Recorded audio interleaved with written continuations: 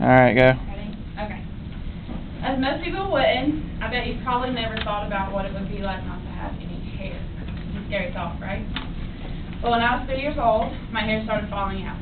3 years later, after seeing many specialists and doctors all along the East Coast, I was diagnosed with alopecia. The disease caused all my hair to fall out by the time I was 4, and I haven't had any hair since. Growing up, people often thought I had cancer. They would stare and they would point. You know, people are curious, so it's just in our nature to just wonder what's wrong with this little girl. So today, I'm going to inform you on what alopecia is and how it affects somebody. Alopecia is an autoimmune disease in which the hair is lost in some or all areas of the body, the scalp being the most common. There are 3 different types of alopecia: alopecia areata, alopecia totalis, and alopecia universalis. Alopecia areata is the most common and the least noticeable form of alopecia. Patchiness in the scalp, the legs, the arms, and a lot of times in a man's beard. The next form of alopecia is alopecia totalis. This is complete baldness of the entire scalp, and it affects nowhere else on the body. As you can see, this girl in the picture, she still has her eyebrows and her eyelashes. So that's the only thing that it affects is the scalp. The third form of alopecia is alopecia universalis. Universalis is the most severe and least common out of all the alopecia. It is complete body hair loss, head to toe. You don't have any hair. It happens in 1 in 200,000 people, and this is the kind of alopecia that I have. With alopecia, there are no symptoms other than not having any hair. You're not sick. You're healthy. What happens is your body, it fights itself to get rid of invaders, and it sees its own tissue as invaders, so it will not allow the hair follicles to come through the epidermis, so leaving you with no hair at all. And for those of you wondering, it is not contagious. Who does alopecia affect? 2% of the world's population. Men, women, children. It's way more common in children because it starts at an early age.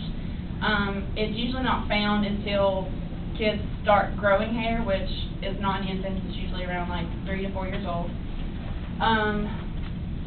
It can come on at any time, any age. I was 30. The best man at my wedding, he is 27. He just developed alopecia in his beard. He had alopecia in his beard for about 6 months, and then it just vanished. He no longer has it. It's crazy time. An autoimmune disease can often be linked to hereditary issues, but not always closely connected. We have went back, generation after generation in my family to find somebody with alopecia. Nobody's had alopecia, and nobody's had an autoimmune disease. So it's pretty crazy that I'm just the first one to pop up and have alopecia. This is Bennett. Bennett is my nephew. He is 11 months old. When Bennett was born, he was really, really sick. We couldn't figure out what was wrong with him. He spent the first 8 weeks of his life in the NICU. They had tests, blood work. He was really, really sick. When Bennett was 6 months old, they discovered he had an autoimmune disease. Bennett doesn't have alopecia like I do, but Bennett's autoimmune disease, he has a very low deficiency of immunoglobulin in his blood, so he doesn't produce those. So he's very susceptible to being sick. He can't go to daycare. He has to be home all the time. When he goes out, he has to be you can't touch him. It's very, very, at this point in his life, as a baby, it's very dangerous for him to be around other kids and other people.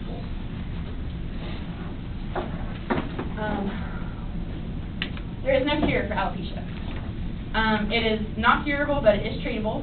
Often, dermatologists and doctors prescribe corticosteroids. What they can do is they inject it into the bald spot, and your hair will grow back sometimes, but not all the time. They only do this for the mild cases of alopecia, like for the alopecia areata. They will not do it if you have totalis or universalis because it's pretty much pointless. Your hair is not going to grow back.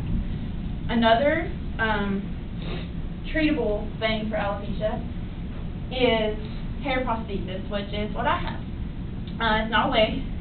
They are chemically bonded to the head. I get one every 4 months, and I have to go to a specialist to get it done. It is kind of painful, but it is worth it. I mean, it's a lot harder for women to have this disease than it is for a man.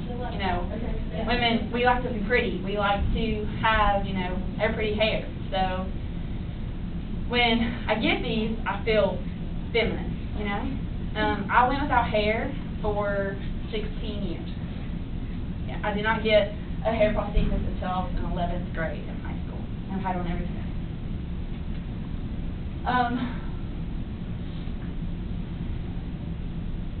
Don't judge a book by its cover. That's the point of this message. You never know who somebody is. You never know what they have. I've dealt with this all my life. It's a lot easier for me to talk about it now that I have had it for so many years.